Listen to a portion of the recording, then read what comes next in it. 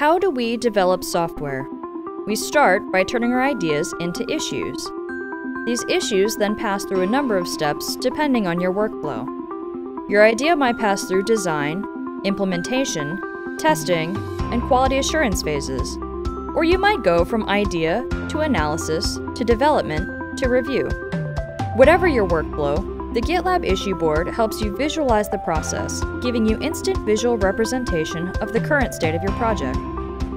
Getting started couldn't be easier. Simply navigate to the Board tab to look at what's in your backlog and what's already been completed. By default, the backlog list is populated with any issues that haven't been resolved, while the done list is populated with issues you've marked as closed. If you want to add a list of tasks that are in progress, all you need to do is click the Create New List button, select a label or create a new one, and a new list will appear on the board. The issue board works off of issue labels, so any issues that you've labeled in the past can be used to create columns or lists on the board.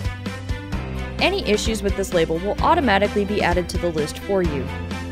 To place an issue into a newly created list, drag and drop it into a list of your choice.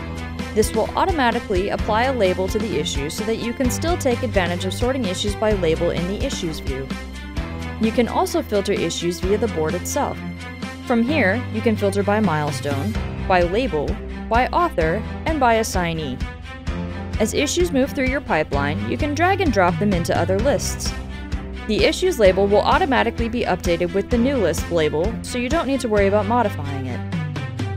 Moving an issue from the Done list to another list will automatically reopen the issue and apply the appropriate label. If you'd like for an issue to appear in more than one list, you can apply multiple labels to it.